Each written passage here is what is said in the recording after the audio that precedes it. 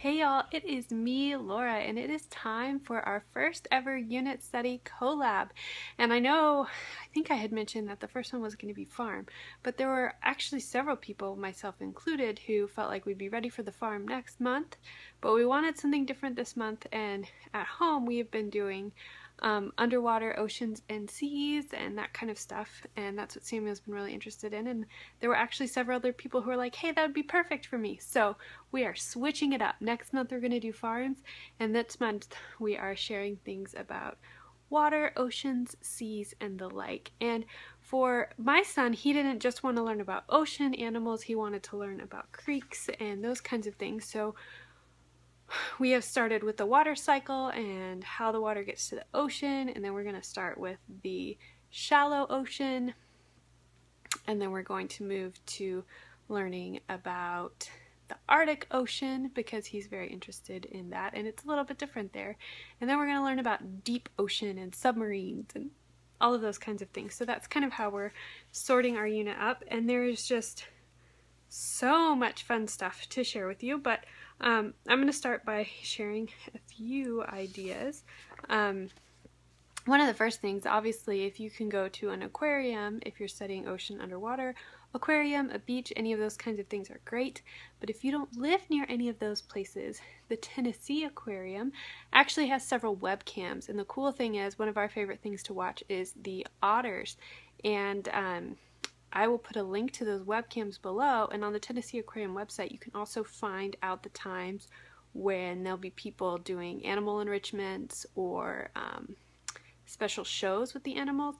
And with the webcams you can't hear what they're saying, but like for example with the otters, when they have enrichment time, the otters are really active because they've got games and things going on, so it's a great time to watch them. They have penguins and otters and alligators, and they even have some of just the big shark tanks and other things like that. So it's a great resource, a wonderful thing, and like I said, I'll put the links below. It's something we've been enjoying.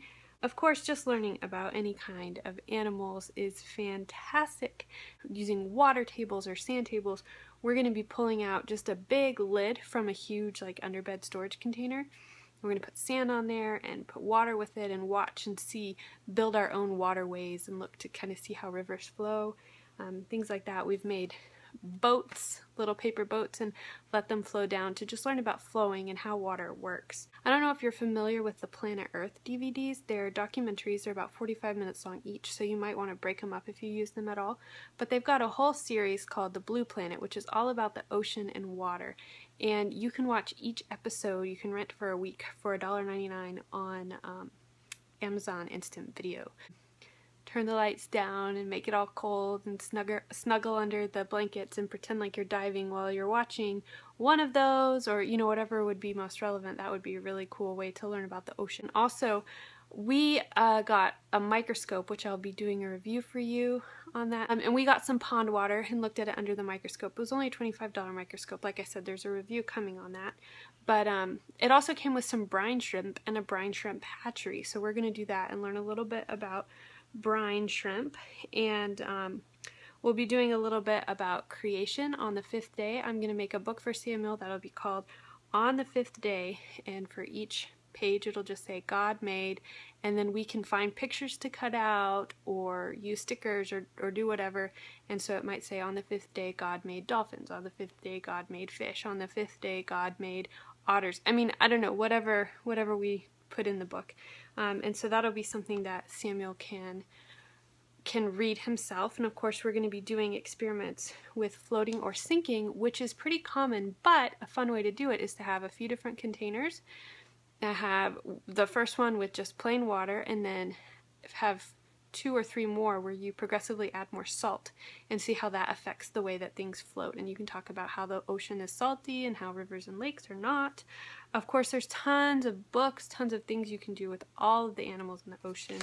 We're going to try and do some measurement activities, especially measure how big a blue whale is, and we might go down our street and do some large measurement activities to see how deep different animals swim in the ocean and how deep the ocean can be. There's just so much that we have planned. I haven't even gotten it all finished, but that's kind of some of the things that we've been doing, some of the things they've been enjoying, some of the stuff that's been going on. And now I'm going to show you just a few resources, some books, some other things that you might be interested in for your study.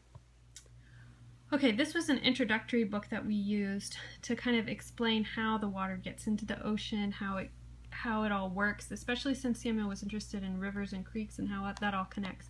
This was a really great book that just kind of shows the water cycle and shows how water flows downstream. And anyway, it seemed like it was a really good introduction to kind of answer those questions for him, and so we really appreciated having that. This book he has been loving and reading. It's Usborne, First Encyclopedia of Seas and Oceans, and it has so many different things in here. Let me show you. Here's a table of contents. Corals, rays, whales, different animals, tides, coasts, sea life. It's got diving, going under, like just shipwrecks, so many different things.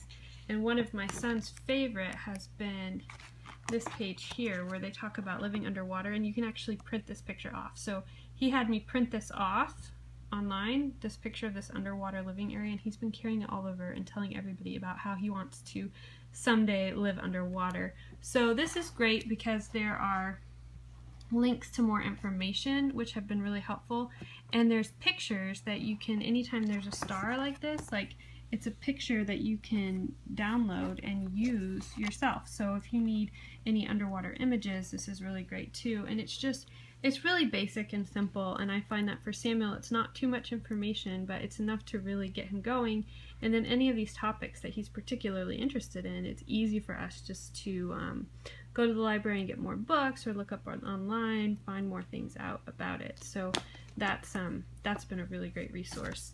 This game, if you haven't seen it, it's a really fun game. It talks about the food chain, and it's kind of like a glorified version. If you're just playing two of you, it's kind of a glorified version of war with some twists in it, but if there's more people, it's a fast-paced game that's really fun. It says ages 6 and up, but I think you could do a little younger, and I think older kids would have fun. But basically you have these cards based on the food chain, and you, just like in war, you can get the cards that are lower, all the cards that are lower. If you're playing with more people, it's very fast paced. If you're just playing with two, it's just like war, but there's also an ink out by an octopus, which nothing can happen because there's ink in the water. And there's also an eel, and when the eel is played, it's a feeding frenzy, so it doesn't matter where you are on the food chain because everyone is shocked by the eel. So it's a really fun, cute game. You can see here some of the cards. And it just helps to teach a little bit about the food chain, and just a great little resource. And I have this book to show you.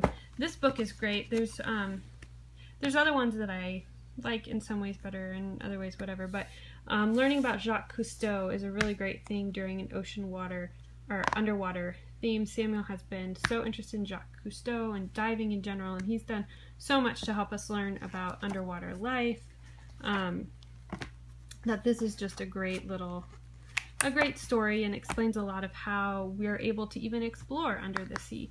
So he's someone that's definitely, there's all kinds of books and all kinds of resources on Jacques Cousteau, but someone definitely to kind of bring it to life for kids.